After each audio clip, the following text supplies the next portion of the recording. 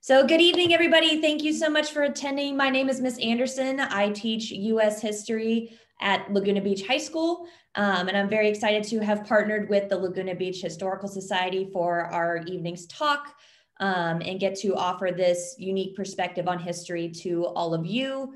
So I hope that you enjoy our talk, and our presenters have worked very hard to bring you our unique history and provide lots of engaging photos and stories for you guys to better get to know your city. So I'm going to get started with our first presenter so that she can talk to us about the homesteaders of Laguna Beach. So Miss Carol Viebeck Lloyd. Carol was born and raised in Southern California. She is a retired educator and reading specialist who continues to work with children on reading and literacy, and she is a grandmother of 6.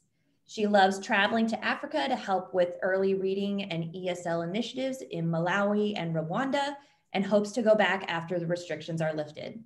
She loves to paint, listen to music, visit with family and friends, and share about local history. And Ms. Viebeck Lloyd is going to take it away with our first topic here. Well, thank you. And I want to thank Shelby Anderson and Victoria Weber, the Laguna Beach School District, and I am honored to be a part of Laguna Beach Historical Society as a board member and share that with such special cohorts that are on that board and other members throughout the community. But I'm going to share tonight about 3 areas in my presentation. The first is about my mother's primary research on our family's early history in Laguna.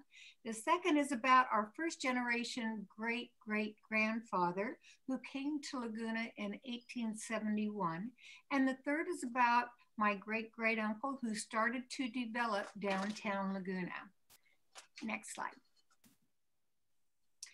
The first part of my presentation is about my mother, Burl Wilson Viebeck, who spent many years researching and compiling primary research about our early family in Laguna Beach.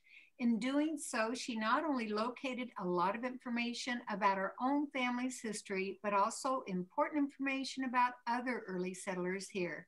She is now passed on, so I want to continue to share about her amazing work. Next slide. But before I do, I want to talk about a very critical piece of legislation that brought many early pioneers here to Laguna Beach. Abraham Lincoln wanted to open up the West. Also, he wanted to promote settling in the Great Plains of the United States.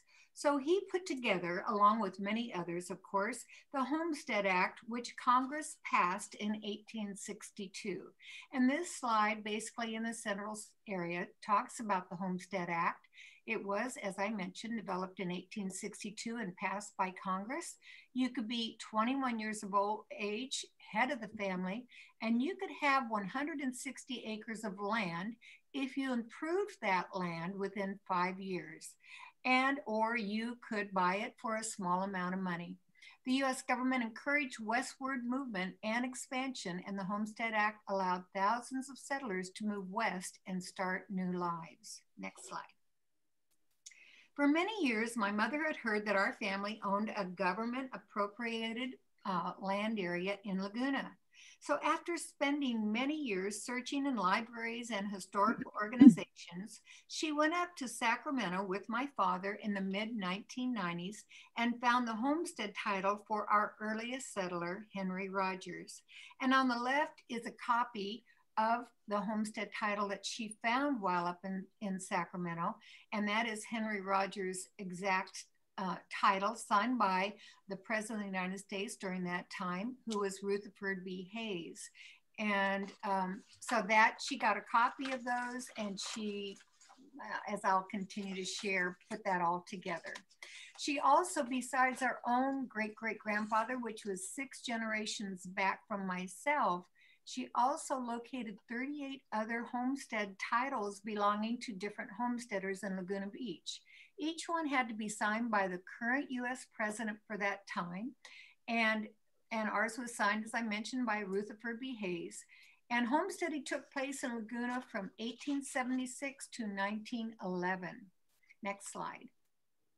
After locating all of the 39 homestead titles on microfiche in Sacramento, my mother listed all of the individual designated owners of each homestead, the date of the homestead, and the amount of acreage that that person received, and the president who signed that homestead. They were divided in Laguna into 3 townships, as they were called. So at the top section of that slide, and that's my mother's typing, and she listed it all. She was tremendously methodical and intelligent in her approach to all of this. But at the top, you'll see the arrow pointing to the first township was Laguna Beach. The second one in the middle was Arch Beach, and the bottom was Aliso South Laguna. George Fountain was the first homesteader. Whoops, back to that slide again, just for a minute. The first homesteader in Laguna was George Fountain, and our ancestor, George Rogers, is the 5th one down in Laguna. You'll see him 3 points down or 5 points down from that. And George Thurston, whose homestead is where the ranch is now located, which is Old Ben Brown's on PCH, he was the first homesteader in the bottom section in Aliso in the South Townships, acquiring his homestead in 1879. Next slide. After making copies of each of the 39 homestead titles, my mother went on to lay out each homestead's range and plot lines on a Laguna Beach street map, putting in all the coordinates of each. She added details and other pieces of interesting information on that map. And if you can share screen right now, Shelby, I just wanted to share with you that this is the original map that my mother created. It's about 1.5 feet, 2 feet by 3.5 feet. And I remember often going over to her house, and she had a yardstick and a marker. And she made all of those lines off of those titles that she found in Sacramento. And then she wrote all of that information about each of the townships. Here's the first township, the second, and the third. And so and that was an original Laguna Beach street map that she acquired. And then she laid all that out on that map. So I wanted to share that map with you. So next slide. Let's see. So now on to the second area that I want to talk about with you, and that is my great-great-grandfather. And he, as I mentioned earlier, is Henry Rogers. Do we see that PowerPoint, Shelby? Yeah, now the next slide. Okay. Now, the second area that I wanted to share is about Henry Rogers, and that is our first settler in Laguna from our family. And that's a close-up of my mother's map, and that's his homestead that we have outlined in red. And that's right up above downtown Laguna. So his homestead was 160 acres, and it went over from Temple Hills over to Bluebird Canyon. And on the left is Laguna Canyon Road, and down, of course, at the bottom is Main Beach. So next slide. Henry came from Glenna, Illinois. He farmed his land, but when the crops went dormant, he and other family members worked in the lead mines. As a result of such toxic conditions in those mines, his and others' health was terribly impacted. Because of this, he was very motivated to come to California when he saw advertisements in Galena, Illinois, which stated California for better health and better climate. So this is the conditions that they worked in. Next slide. So in 1871, he and his brother took a paddle wheel boat down the Mississippi River and caught a steamship out of New Orleans. They headed down Cape Horn, which is the tip of South America, and eventually up to San Francisco. From there, Henry headed down to Orange County while his brother traveled on. He soon wrote back to his wife, Elizabeth, who was 44 years old, telling her to sell everything and bring anyone who wanted to come to California. So in 1874, Elizabeth and 22 family members and friends took 2 boxcars on the Transcontinental Railroad. It took 3 to 4 weeks to arrive in California. And in 1874, Henry picked them up in Orange County in a horse-drawn wagon. Next slide. So now on to my third area to present to you. Henry and Elizabeth's son, George Rogers, acquired a homestead of downtown Laguna in 1881. George and his wife, Lottie, started out there with 4 children, but eventually they had 11 total. Their homestead consisted of 155.5 acres, going back to Canyon Acres and Laguna Canyon, almost to Park Avenue, down to Main Beach, and was bordered on the left by Broadway or Laguna Canyon Road. They built this small house, which is called the Ranch House, right where the current City Hall on 3rd Avenue now resides. A painting of the Ranch House is currently hanging in the main lobby area of the City Hall. Next slide. George's wife, Lottie, and their first child, Sarah, planted the pepper tree in front of the City Hall. It is still standing there after 133 years, but it's recently had been trimmed back very heavily to preserve its health. George went on to plow the roads of his newly subdivided Laguna Beach downtown with a horse-drawn wagon, and I'll show you that slide in just a minute of his subdivision. He plowed not only the main streets in downtown Laguna, but he also plowed the first dirt road of Pacific Coast Highway in front of Main Beach. George also went on to naming Forest Avenue, which he plowed because of all the eucalyptus trees he and his father Henry planted on Forest Avenue. He also named Ocean Avenue because he could see the ocean from his ranch house. Next slide. From early on, George wanted to lay out the beginnings of a small town in Laguna, mainly where downtown Laguna now exists.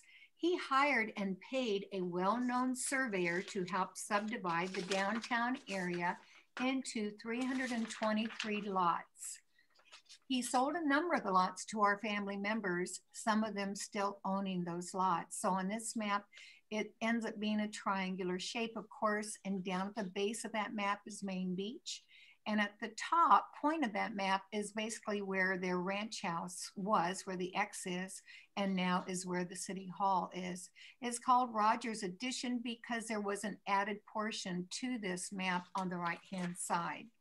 So now, next slide, bringing all this up to the present, this is an aerial map with a current view of downtown Laguna. So much has taken place, of course, since those early homesteaders arrived. You can see the original triangular shape that George Rogers' subdivision map had laid out with this aerial view. So that concludes my presentation, and I hope you enjoy it and appreciate those early, hard, working settlers that came here. Thank you. All right, thank you very much. I'm going to move on to our next presenter, which is Mr. Eric Jessen, who is a museum art detective, and he is going to talk to us about the art history of Laguna Beach. Thanks, Ms. Anderson. Next. About 20 years after Thurston's established the homestead where the ranch in Laguna is in Aliso Canyon, the next wave of settlers showed up. Guess who they were? Artists. William Lees Judson and Norman St. Clair gave birth to Laguna's first art colony. Judson was the founding dean of the School of Fine Arts and Architecture at USC. You can see him in the photograph at the right and a picture of the Thurston homestead in Aliso Canyon at the left. Next. They simply did this by bringing students down to Laguna beginning in 1896 to paint outdoors. Our area was so beautiful that many of the artists decided to move here, and this created a mini construction boom in town, building their early artist homes and studios that gently dotted the virgin landscape from north to south Laguna. In the upper right, we have a painting by Judson, which is titled Great Blue Heron in Laguna, which is at the mouth of Aliso Canyon, the students painting outdoors. And in the lower right, the original Laguna Beach Artists Association's first gallery in the parking lot of today's Hotel Laguna, founded in 1919. Next. Now, the Irvines had a very big influence in town. Why? Because they owned all the land they owned all of North Laguna down to Broadway as part of their 120,000 acre ranch that stretched along the coast, up past Newport Bay, and inland over the mountains as far as the Santa Ana River, where the 91 freeway is today. On the upper left, we have James Irvine II on his wedding day, parenthetically, in San Francisco in 1893. Their beach house in Irvine Cove at the bottom, and the family sprawled out on Main Beach in front of the old Hotel Laguna. And as you can see, beach attire has changed a lot since then. Next. Our Artists Association was organized and co-founded by two people in 1918. One was Edgar Payne, one of our most famous artists. Payne had a great car and a good camera, and he spent a lot of his career painting not only in Laguna, but also up into eastern Sierra canyons that you drive by on your way to Mammoth. He also drove his car from Laguna all the way to New York City, put it on a boat to cross the Atlantic Ocean, and spent 2 years painting between Brittany, France, and Venice, Italy, including traveling through the Alps. So the canvas on the left is titled Nature's Majesty, and that's up Big Pine Canyon, which is, Big Pine's a little town about 16 miles south of Bishop. The Matterhorn, obviously, is recognizable in the Alps, and a photograph of Edgar Payne. Next. After 2 years in Europe, in 1926, Payne sailed with his car back to New York City and stopped to give a series of lectures at the Chicago Art Institute. And there, on the last night he was lecturing, he met a young, adventurous photography student named George Arell. Now, facing the prospect of driving back across the rough American terrain to Laguna with his wife and young daughter, with no transcontinental highway system yet in place, Payne knew he could use an extra pair of arms to help get the car unstuck, fix the breakdowns, and change tires. So he brought George Arell for the long ride back to Laguna. And it's a long story, but in a nutshell, George Arell became one of the world's most famous people photographers.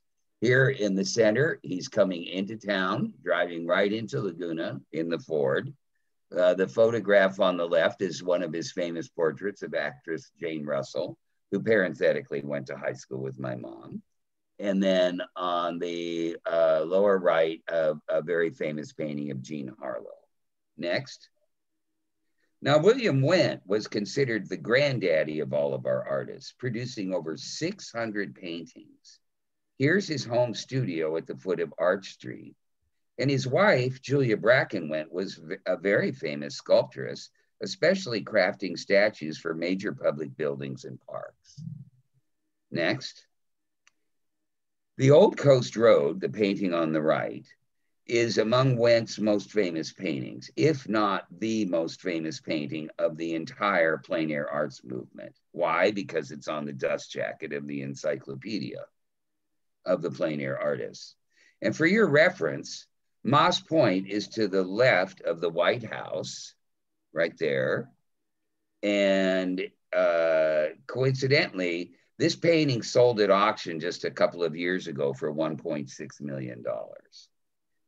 In the photo of the same scene, you can actually see the dark building on the right there. That's Wendt's home studio.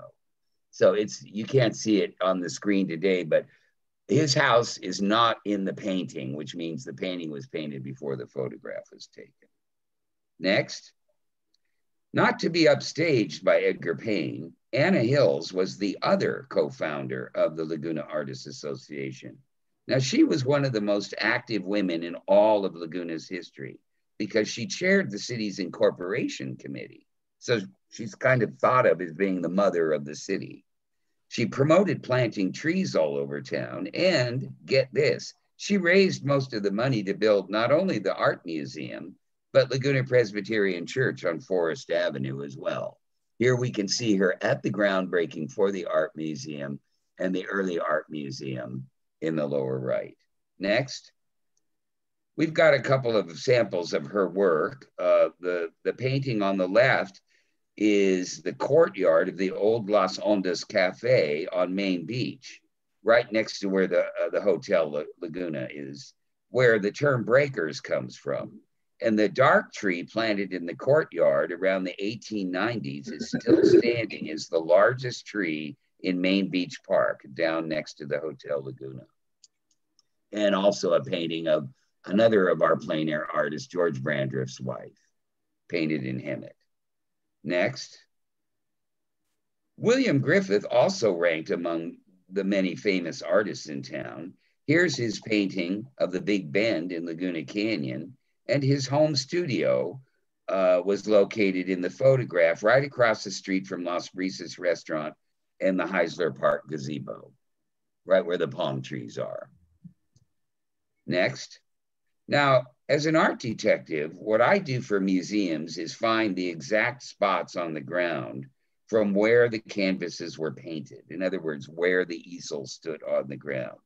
And in the lower, on the left painting by Joseph Kleitsch, you can, Riddle Field and the Pavilions Market are now situated in the dry arroyo at the bottom of the canvas, which is what we call Boat Canyon.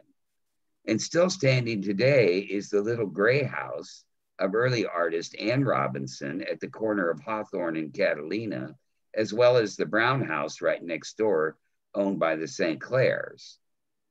And in the painting on the right, Eternal Surge, which is owned by Laguna Art Museum, the rocks awash in the surf are situated just below Twin Points, south of Crescent Bay. Next. Laguna's art history isn't just about painters and photographers, it's about living pictures as well, and the hundreds of our residents who helped create one of the world's most unique annual art events. At the behest of his wife, James Irvine II donated the land and built the first pageant of the Masters Amphitheater and the Art Festival grounds that strongly reinforces Laguna's worldwide reputation as an art colony. When our current pandemic calms down, you might consider following in the footsteps of many Laguna Beach High School alumni. Volunteer your talents to help keep the pageant and the festival going into the future. In addition, there are plenty of other volunteer opportunities in town that can use your energy and talent as well, including joining the Laguna Beach Historical Society.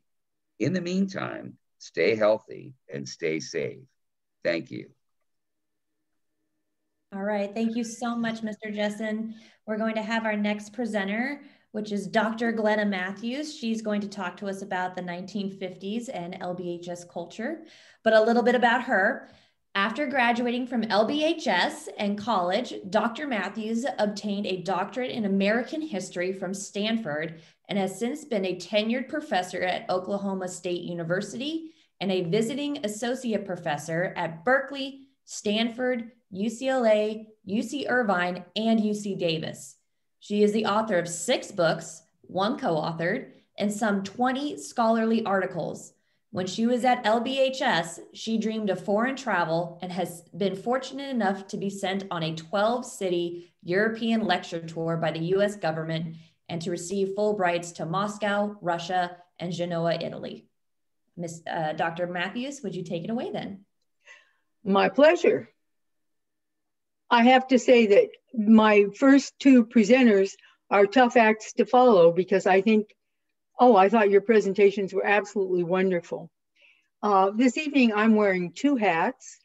I'm talking both as a professional historian and as someone who attended Laguna Beach High School in the 1950s. I graduated in 1955, a long time ago. And the pictures I'm going to show are from the yearbook.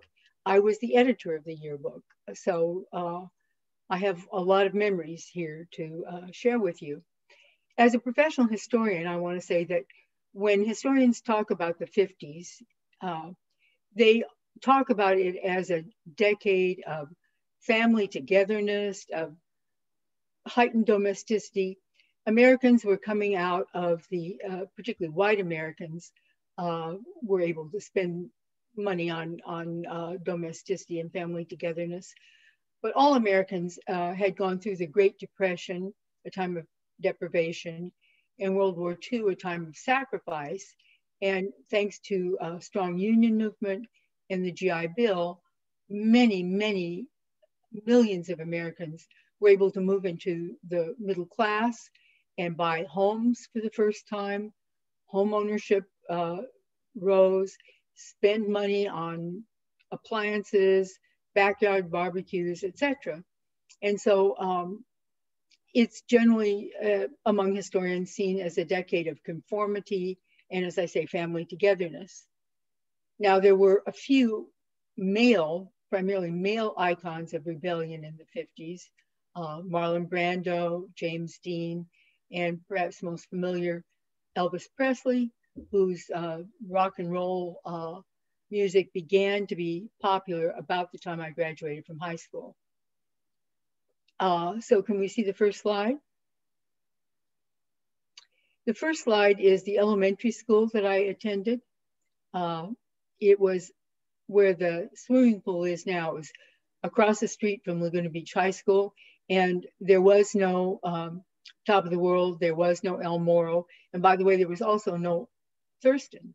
So everybody, K-12, was housed on one side of Park Avenue or the other.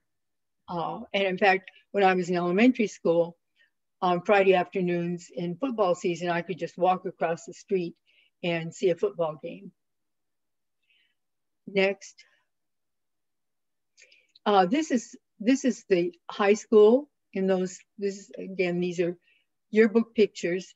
And I wanted to share this slide because pretty much every day, unless it was raining, we sat out on that lawn or on those steps to have lunch. And I don't know how many of you have seen American Graffiti with a parade of cars through town, but the guys would drive cars back and forth on that street to the west of the high school, and we girls would be admiring. And the other point I want to make is that lawn on the right was the senior lawn, or excuse me, on the left was the senior lawn. And if you were not a senior and you ventured on that lawn, bad things could happen. Now, I never saw this happen to a girl. I don't think a girl ever had the guts to wander on that lawn, but a couple of times boys who wanted to take chances wandered on and they got their pants pulled down. So anyhow, beloved ritual among some. Next. This is images of our football team, the Fighting Artists. Not surprisingly, since we were an art colony, the football team was the artists, and it was quite something to see them come onto the field and we'd be yelling, "Go Artists." As it happens, we had some very good football teams when I was in high school. In fact, when I was in elementary school, we had a wonderful football team. Laverne Duggar was the big star, and now I think it's the gym at Laguna Beach High School is Duggar Gym, and the field is Geyer Field, and Coach Red Geyer was the football coach. And you know, I just have wonderful memories of going to high school football games, and we were in the CIF playoffs, and I remember going, I think it was to Brawley to see a playoff game. So a lot of rituals that were similar to what you'd find in any high school in the 50s. So a lot of energy around high school sports. Next. This is the pep squad. On the left were the cheerleaders, on the right, the song leaders. And obviously it was a very prestigious thing to be one of the cool kids and have one of those positions. Next. And here's a picture from the prom. This is in the, I think, Christmas of 1954. And you'll see all the young ladies are wearing fairly similar formals, strapless with crinoline skirts, that is stiffening to make the skirts real poofy. And in fact, these poofy skirts were so popular But even in your school clothes, a lot of times we wore crinoline under our full skirts to make our skirts real poofy. At that time, girls did not wear pants to school. That was a no-no. There was a dress code. And so we only wore skirts, and very often they had crinolines under them. Next. Now here we get to what I want to argue is what set Laguna apart, what made it a little bit different than the usual run of high school in the 50s, and that is the beach. The beach was incredibly central to our lives, as I presume it is now. But coming out of World War II, as I say, there's this greater prosperity, more ability to spend money, and recreational activity was on that list.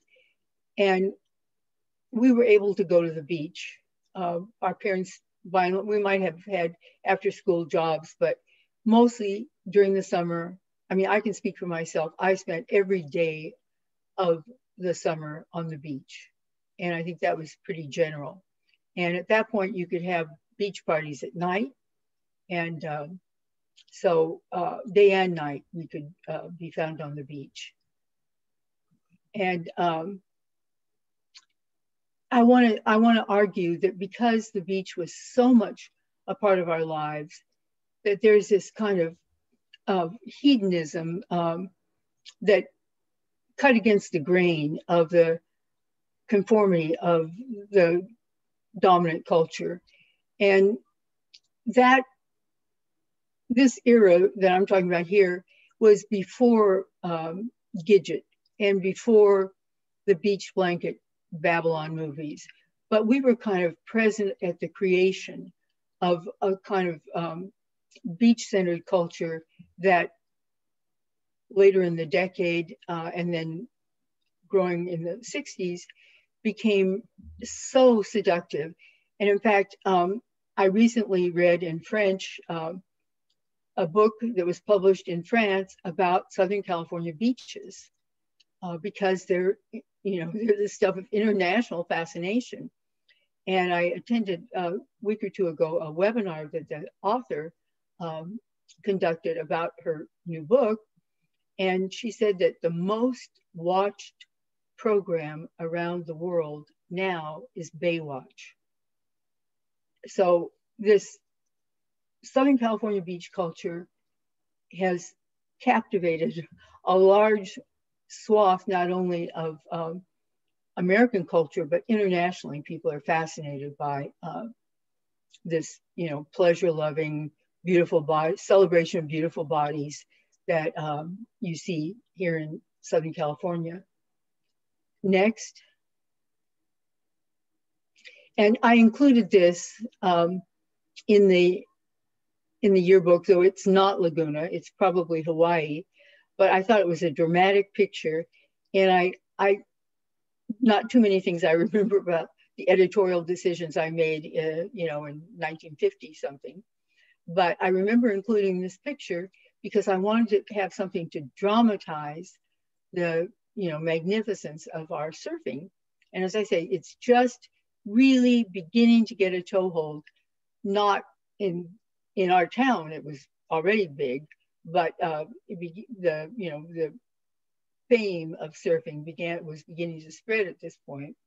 And just as an instance of how our cohort at Laguna Beach High School was part of the creation of this surf culture and beach culture.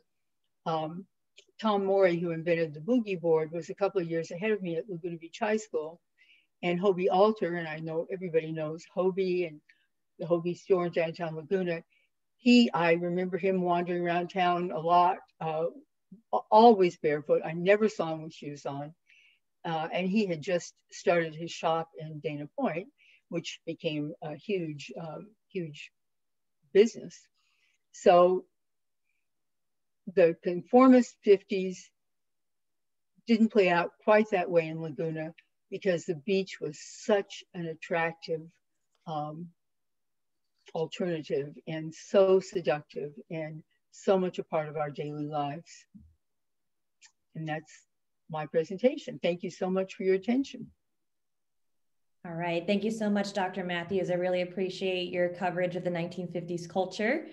We have our next presenter, Mrs. Anne Frank, who is a retired librarian for the UC Irvine Libraries. She was the founding librarian of the library's Southeast Asian Archive. Additionally, she submitted nomination to the National Register of Historic Places for St. Francis by the Sea, which is the church that she is going to cover and talk about today. Okay, thank you, Shelby.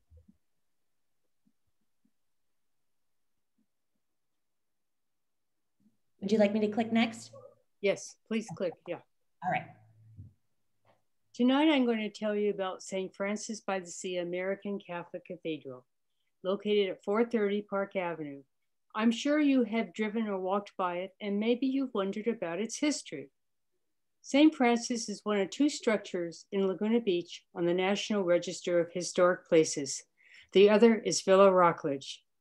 Currently, there is talk of nominating the South Coast Theater to the register.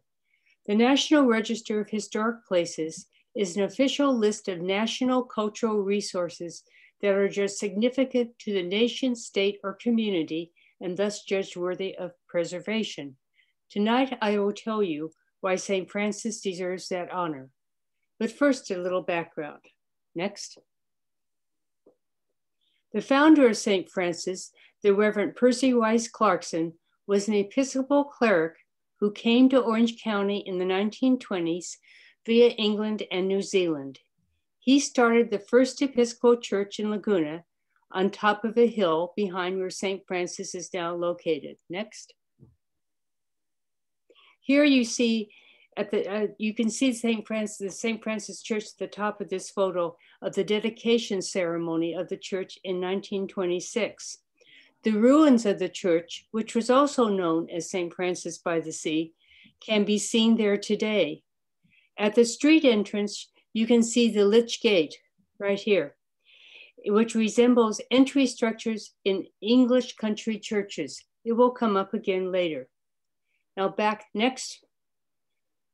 to Reverend Clarkson. He became interested in world religions and philosophies, including theosophy. Theosophy is a doctrine of religious philosophy and mysticism and believes that each religion has a portion of the truth. At that time, California was a center for alternative religions and philosophical movements. Reverend Clarkson eventually left the Episcopal Church, and as a settlement, he received a small portion of the land where St. Francis is now. Reverend Clarkson eventually joined the American Catholic Church, which was established in the early 20th century in the United States and has its roots in the old Catholic movement. The American Catholic Church does not accept the infallibility of the Pope, priests can marry, and it also ordains women. Reverend Clarkson introduced a theosophical element into the church, which is reflected in the interior of St. Francis. However, theosophical beliefs no longer exist in the American Catholic Church. It is now strictly Christian, and its liturgy and beliefs are similar to the Roman Catholic Church. Next. Architecturally, St. Francis is a mixture of styles: Mediterranean Revival, Craftsman, Gothic, Romanesque. It was built from the rubble of the 1933 Long Beach earthquake. The exterior of the church is built of used brick and ceramic tile taken from the earthquake's rubble, as you can see in this photo of a colorful apse on the side of the church leading to its entrance. Next. The interior of the church, the interior is stucco and is also accented by colorful ceramic tile. It is small, just over 1,000 square feet, and seats just 58 people. For a while, it was on the Guinness Book of Records for the world's smallest cathedral. However, a smaller cathedral in Missouri unseated St. Francis from that honor. Next. The most outstanding features of the interior are the dark wood rafters. Written upon them in gold and red orange are spiritual signs and sayings from many different religions. Jessica DiStefano, Reverend Clarkson's granddaughter and an artist in town, has recorded the rafters in a booklet, called The Rafters of St. Francis, which allows us easier access to read them. And here are some examples of the rafters. You will notice they represent many different religions and philosophies. For example, the first one, if you look down here, it says Ceres, who was an Egyptian god of fertility and the dead, Moses, Buddha, Joseph, Elohim was a Hebrew word for God, and Jesus. And right above us, if you can, right here in Jessica's book, this God is boundlessness, boundless light, boundless life, which is a Navajo Indian proverb. And next, on this one, which is above the altar gates, you can see Aquarius right here.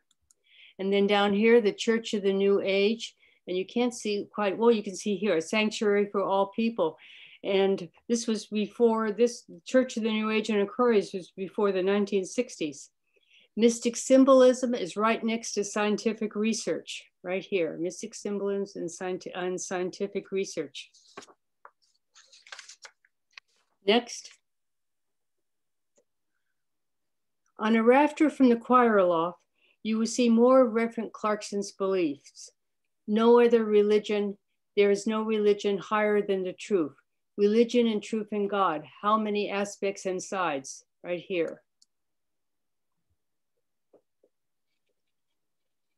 No religion in itself. Next. Okay, here's another rafter seen from the choir. International Brotherhood, interracial, right here, International Brotherhood, international interracial friendship. This church is to teach and practice freedom of thought, the right to work and live, right here. Whoops, right there. Next. Yeah, Reverend Clarkson was ahead of his time in many ways.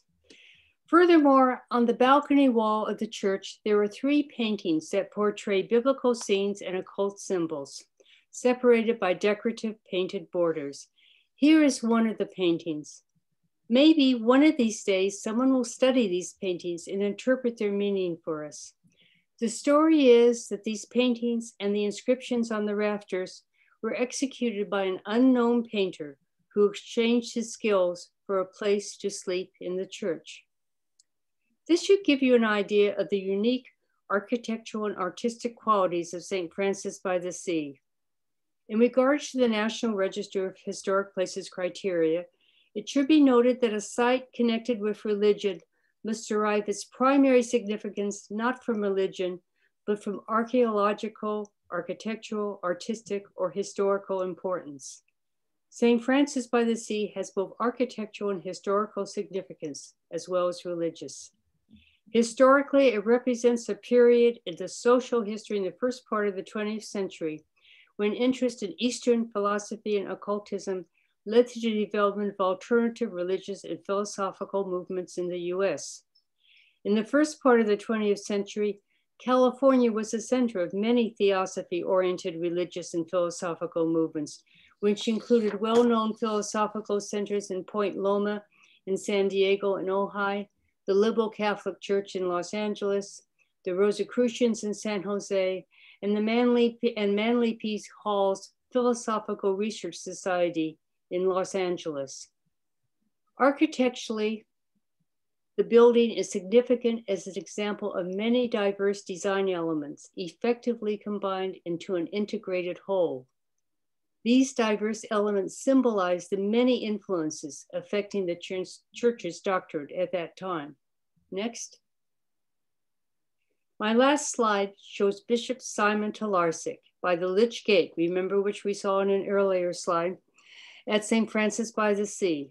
The National Register of Historic Places plaque plaque is on the pillar of the gate to the bishop's right.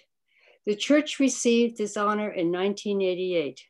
The Lich Gate is at the entrance to the brick pathway that leads to the entrance of St. Francis. It also is a historic memory of the first St. Francis by the Sea church built by Reverend Clarkson, which you saw earlier. To sum up, the single most outstanding historical importance of St. Francis by the Sea is its preservation of an alternative religious movement. Few buildings of alternative movements remain intact, and Laguna Beach is fortunate to have one of such beauty and meaning.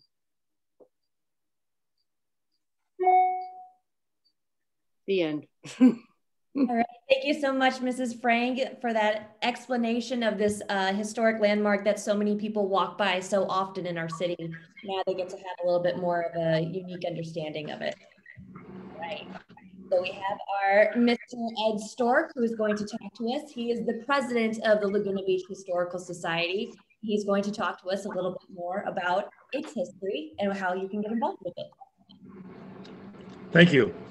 First, I'd like to welcome you and thank you for attending, and thank all of my colleagues here who made these fantastic presentations of just a few of the vignettes of our history. Our history is so rich and full, and we're all volunteers, and that's what we do here. Let me read to you what the mission is of the Laguna Beach Historical Society, and then talk about that for a few minutes. The mission of the Laguna Beach Historical Society shall be the collection, preservation, and dissemination of knowledge about the history of Laguna Beach, California, put simply. And that's what we're about. And we've been doing that even during the pandemic, but we haven't had everything open. But we do it by Zoom, by email, by phone, and we're still collecting artifacts, answering questions, and being involved in history. And hopefully, before too long, we'll also be open again. The Laguna Beach Historical Society you see in front of you, and it is on 278 Ocean Avenue between Wells Fargo Bank and the Whole Foods grocery store, and it is across the street from the Bank of America. So we got a lot of banks around there.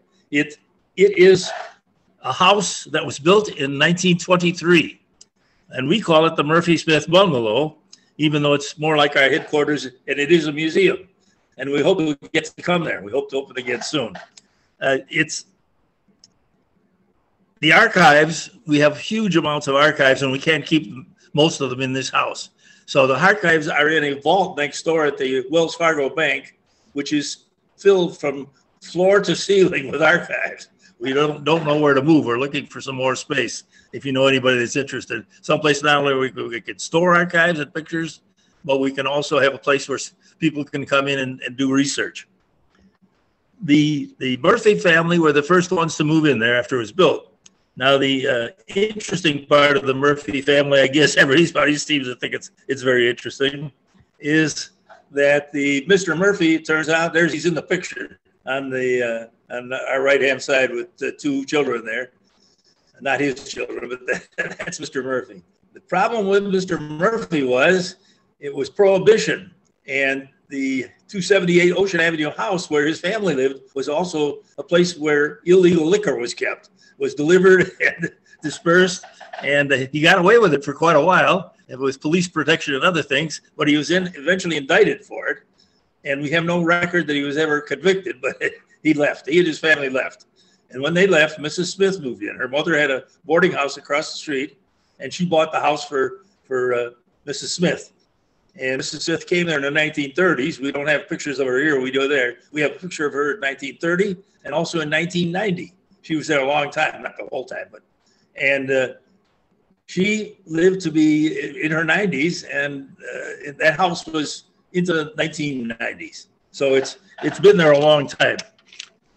The Smith family left after the indictment of Mr. Smith and Prohibition.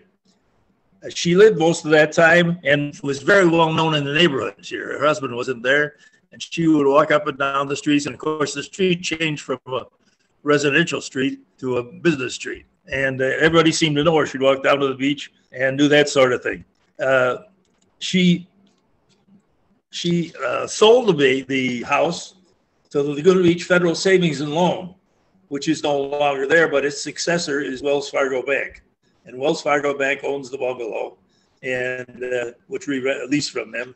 And they provide a storage space over there for our archives.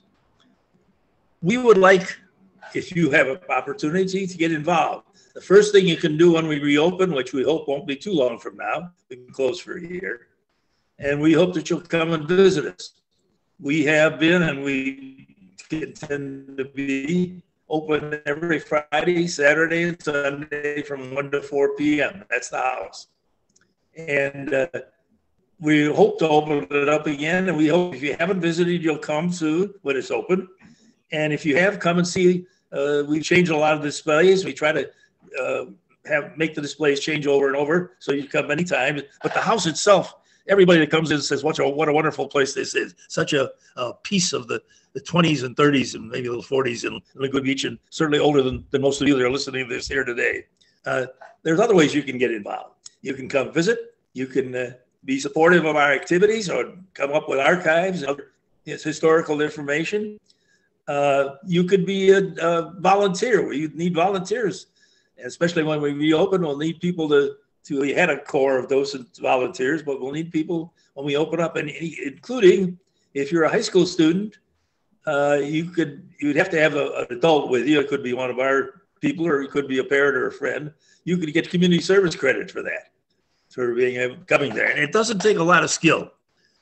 Even if you think you don't have a lot of skill, what you need is a lot of enthusiasm, and be a good host and provide hospitality to our guests who are from Laguna Beach and are from all over the country and the world.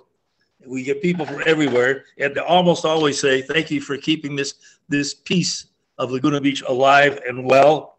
And we want to continue that. Let's go through some pictures. To the right is the kitchen. And to the left is the porch, which is on the back of the house and was added to the house. It's a small house. And go ahead with the next one there. Oh, there we're back to the house again. Okay. What I want to do is leave this on for a little while so that you may be able to get in touch with us for whatever reason. Whether you want to be a volunteer, you just have questions. We have a website where you can ask questions, and they're always answered, even if we can look to find the answers, even if we don't know them. And there's the email, and there's the website. And you can get in touch with us that way. Our next newsletter will be coming out in April, and it has a new format, as a matter of fact. I think you'll like it. If you join between now and then, you'll get one of our newsletters. The membership is only $25 a year. You can get more, but $25 will get your family in, or an individual. And we hope to see you before too long. And I think that's about all I have to say. And thank you for coming, and thank you to Miss Shelby Anderson for putting this all together. We really appreciate it. No problem. Thank you so much, Mr. Storke. I will leave this up for a little bit longer. We also have a little bit of time for question and answer. If anybody has any questions, I've gotten a few that I will read out loud if I would like. We've got, what years did Reverend Carson minister at the church? I believe that would be a question for Miss Anne Frank. Okay, he was there basically in the late 1930s. Late and 1930s. Church, he died, I believe, in 42. But the church, kept the theosophical element, I think, until the very early 60s. But now it's strictly Christian. Okay. All right. We also have, what year was the townhouse built? What year was what? The townhouse built, I believe, are we referring to the bungalow, I believe? Bungalow, 1923. That was before Laguna Beach was incorporated as a city. All right, there we go. All right, if we have more questions, our board members are happy to assist and answer. And yes, this recording will be posted on the Laguna Beach Historical Society website. So this will be available to people who were not able to attend. All right. We also have Ms. Sweet saying her grandfather was Glenn Vetter, also involved in the festival board.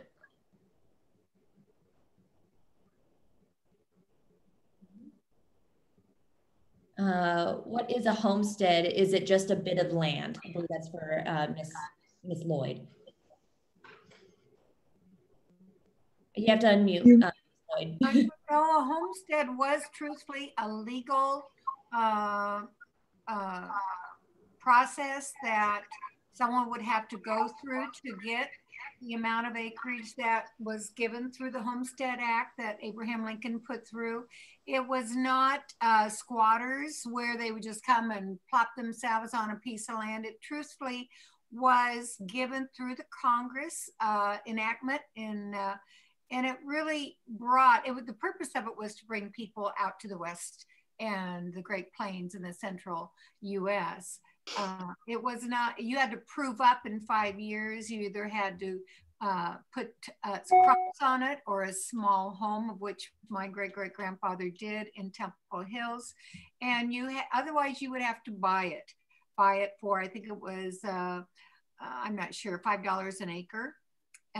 So you did have to prove up to really show value that you had a reason for being there. So no, it was a real legal process, and it was upheld by the Congress and signed by the current president of the United States. Right. Dr. Matthews, I believe you have a hand up. Yeah, I just wanted to, everything Carol said is absolutely accurate, but I just wanted to point out that the fact that it passed in 1862 during the Civil War was not a coincidence. As long as the Southern states were in the Union, they did not want Western expansion unless they knew that those Western states would be slave states. And so they were the brake on getting free land enacted. So anyhow, it passes in 1862. A lot of important legislation passed during the Civil War because the Southern states were no longer there to block it. Righty. We have a question for Ed, which you will have to unmute, but to Ed, what got you interested in Laguna history? Well, it's an interesting thing to say because all these other people and everybody, almost everybody else on the board has been in Laguna for many, many, many years. And I've not been here that long. I'm a Johnny come lately. I was from the Chicago area, but I've been in the history for all my life. And it kind of fell into it. I saw the house one day, went in there with one of my history professors and got interested, went to some meetings, and they decided I should be involved. And it's been a lot of fun working with these people, but also I'm learning much more about the history, not only by being in a bungalow. It's an advantage if you go there and spend some time. If there are not people there, you can always look around and see all the history. But I'm trying to immerse myself in Laguna Beach history. I don't have the family history that these have, but that doesn't make any difference. Still very passionate. Yes. All righty, so we have another question. Just curious, is there anything in the archives about Tommy Ayer Chevrolet? My grandmother's best friend was Marie, I'm probably saying this wrong, but Ayers, and lived on Temple Hills Drive. Is there anything in the archives about Tommy Ayer Chevrolet? I don't know that we would know what's in the archives. Our archivist is not here. The best thing to do would be to send that to our website. And Johanna Ellis, our webmaster, will research that and get back to you with an answer.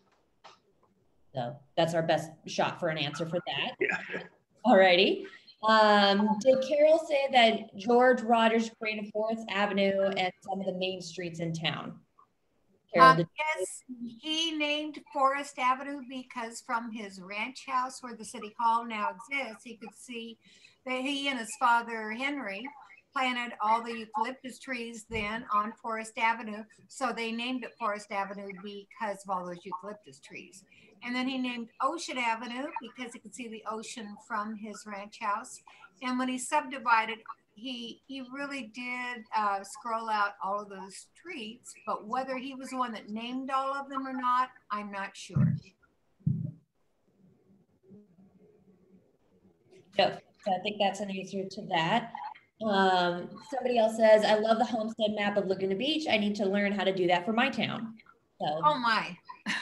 Well, I wish you would. I mean, it's amazing the amount of work, and I know those names on the attendees and some of the names that I know of on our panel, that my mother did tremendous amount of work to put that together. She did her primary research in doing all those searches of the titles, which means that they had never truthfully been put into books before. So she went ahead with my dad and did that.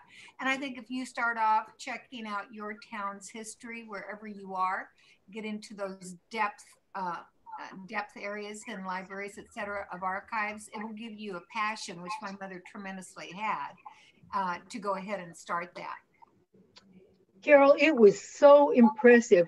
I've heard other presentations, but tonight when you went, through each detail of what your mom did, it just blew me away. I mean, how meticulous her research was. It's so impressive and such a gift to the town. Yeah, that's what she wanted it to be.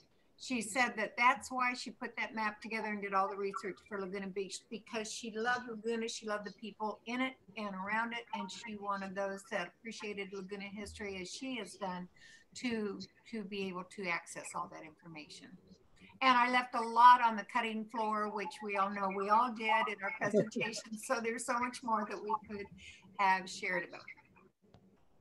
Yes. Someone else is asking where we can find all the pictures used in the slideshow. I believe that's Mr. Swenson, you were one of my students. You're welcome to email me, but I can also put this up on the Laguna Beach Historical Society. I can share that with them and their website as well on that. So if you need to, Mr. Swenson, I know that you can email me. We also have, were there any Native American tribes that were in Laguna when the first people came here? Well, my mother wrote about that a lot, but I don't know specifically. I know that the Native Americans that were in the San Juan Capistrano Mission area when Spain basically owned Baja California, as they called it. And Father Junipero Serra came up with his mission trail. They bypassed Laguna Beach because the foothills possibly, but probably also because of the flatlands that they saw as they made the turn inward from San Juan Capistrano. And they were looking for flat farm acreage to put the next mission areas on. I think the Indians that they encountered there were the ones that might have been more prevalent than any other tribes. And those were, I believe, the what were they? Somebody might know. We know those names. Juaneños. I mean, they were called Juaneños. But the Indian names, I mean, it's a very long word. And if I tried to reproduce it, I would be making a mistake. I don't know that at the time, for example, that your ancestors came, there would have been any Indians here. I think it's, either they were driven out by the Spanish, or they went either to the mission or further inland to get away. But I don't think they would have been here. Right. All righty. When this talk is posted, where we'll be able to find it, we'll post on the Laguna Beach Historical Society page in order for people to have access to that. Is your institution in the process of digitizing your collection? I don't know, Mr. Storke, if you know, I believe you're muted again. If anybody's digitized. Yes, it's supposed to be digitized, but we don't want it just to be digitized. So people say you don't need all that storage. Well, it's not real history. That we want to preserve the real history and not just a digitized version of it. We do digitize all the documents, or as many as we can, but we do want to keep the most important of the original documents so our ancestors can see these things from Laguna Beach's history. And as you can probably see, that this is just a few of our board members, but we're all pretty enthusiastic and we love Laguna Beach.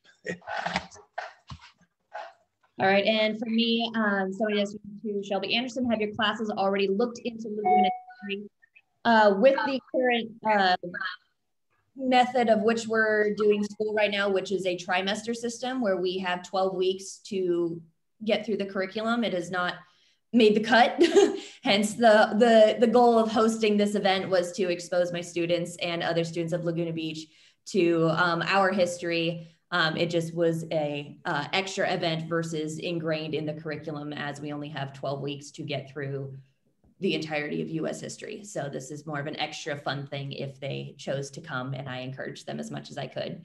So hopefully some of my students came. Somebody else says, thank you.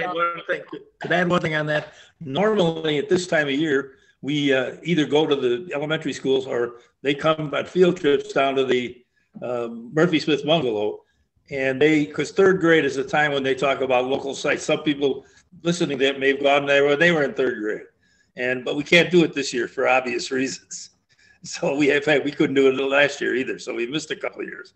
Well, we tried to make inroads. We're glad to be with high school here. And any time that you want to involve us, we'd like to be involved in helping with preserve the history of Laguna Beach. Thanks. Definitely. Somebody else says, thank you all for the fantastic presentations. So thank you very much for your graciousness. We appreciate that. Somebody else says, I'm a board member at the Historical Society. I just want to say that this is a wonderful presentation with a great cross-section of Laguna Beach history. I learned about many things I didn't know. Thank you to Ms. Anderson for putting this together. Thanks to all the board members for putting together informative information. Write to us at info@lagunabeachhistory.org for any questions. So that would be Miss Joanna Ellis. She is the one who is on the receiving end of those emails, and she is very responsive if anybody has any questions. So that would be her. We also have someone else saying, I didn't catch why Wells Fargo has asked the organization to move out. What are their plans for the historic cottage? I don't know who can answer that. Okay. I don't know what they didn't ask us to move out.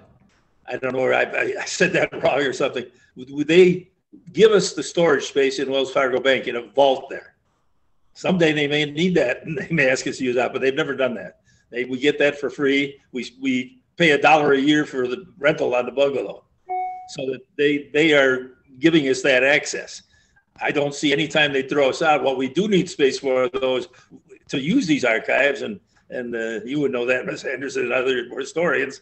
You can't, in a room with the way it is, only our archivists can find anything, and it's so small you can't really do any work.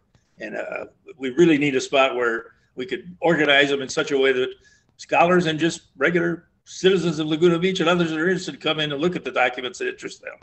But between now and then, you'll have to contact Joanna Ellis, and she'll look up something and give you an answer. Yes, so it looks like we still have good relationships with Wells Fargo. Good stuff. Yes. We also have, I'm interested in photography of my immediate neighborhood when it was first developed on Cliff Drive in 1939. I've looked at First American, where else? So looking for original photography. Would that be contacting Joanna, Mr. Storke? Do you think that's the best information? Contact her on that. And also the public library might have some materials. We have a board member, Nelda, who is at the library, and there are research materials about Laguna at the library. So I can't say that it would be there, but it might be. Right, so there you go, Mr. Bryan. Hopefully that helps your search. Someone else says, amazing job to all the participants. Thank you very much. Okay, I'm probably gonna butcher this, but we have the Native American tribe. I'm gonna spell it because I'm not gonna be able to pronounce that. ACJAHCEMEN. Aksha. I'm not even gonna try. I will not do it justice. So that Native American tribe was the one that was in our area. And we can visit huneo.com for more information about that Native American tribe who was in this area. So hopefully that answers people's questions. JUANENO.com is where we can get more information on that. We have in the past we've had presentations on the Native American past. And so once again, Joanna might be able to point someone because we record all of our presentations. And so there might be a presentation in, a video of that presentation that Joanna would be able to point someone to. I forgot to mention that the we normally have a program about every other month, not in the summer, but the rest of the year on various topics about Laguna Beach. But it's been a long time now because of the pandemic that we can do it in person. We're going to try to do it by Zoom, but it's not ideal for the kind of things we do. But we will go back to having our regular newsletter and our regular meetings and so forth once this thing gets over. Somebody says Koshman is how my friend, a tribe member, pronounces it, a Koshman. So that is my attempt. So thank you for that person trying to help me out pronounce that. All right. We've also got another thank you for our presentation. Also another thank you for the excellent and informative presentations. Somebody loved hearing about Laguna teens firsthand from Glenna Matthews. So somebody enjoyed the firsthand account. We also got another thank you for the presentation. We've also glad, someone said, I'm so glad I misunderstood and the society will remain at the cottage. Phew. We've also got Joanna answered, for historical photos, go to the Historical Society website to find our link on smugmug.com. So that's where all of the pictures are contained. Somebody else says OC Stories Projects with OC Libraries is an incredible collection. They have photos and oral histories. So if people were looking for more of those photos, it looks like the OC Libraries as a whole does a very good job at collecting those. Someone else says, we found a lot of Indian arrowheads in caves at the top of the world in the 1960s. So that sounds fascinating. And Joanna says, we also have digitized all possible presentations that we have done. The videos are available on our YouTube channel. And then we just got somebody asking how many viewers we had today, and I think we were up to 60. We were up to 60 at our highest point. So I think that is wonderful for a pandemic presentation. All right. So I think that would be everybody that sent in questions. So we have one more. We did a video tour for the third graders in Tustin. They are on YouTube. Are you planning to do the same? So they were asking if you're going to do a video tour of the bungalow and things like that for the third graders. Storke, do you guys plan on doing that?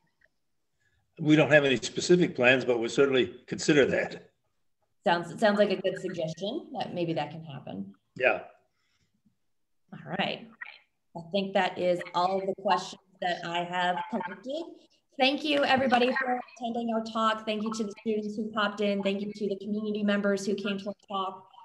Hopefully you enjoyed it as much as we did, getting to pull this together for our community and provide some kind of educational and entertainment value when our city, which is normally so bustling full of this type of entertainment, is so limited during the pandemic. So hopefully you guys enjoyed it, and thank you for taking the time out of your evening. Thank you. Well, thank you. Thank you, Shelby. Thank you. Yeah, thank you, Shelby, for getting us all together to put this on. No problem. I thoroughly enjoyed getting to do it for everybody.